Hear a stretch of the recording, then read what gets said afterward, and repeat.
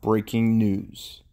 Atlanta Falcons wide receiver Calvin Ridley has been suspended for the 2022 NFL season for betting on games in 2021.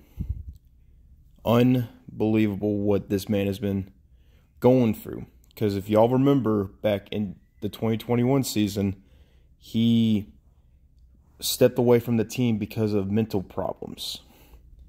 So one is to believe, could there have been more to the story than we have gotten?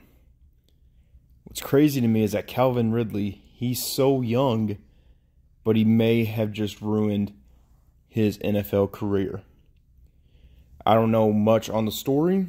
I just know that Calvin Ridley has now been suspended for the year, and the Falcons, they may be in some trouble here. Because if you think about it, Kyle Pitts is their main target now. That's it. I mean, who else are the Falcons going to try to target? It's unbelievable what the story has brought. Holy crap, Calvin Ridley may have just ruined his career.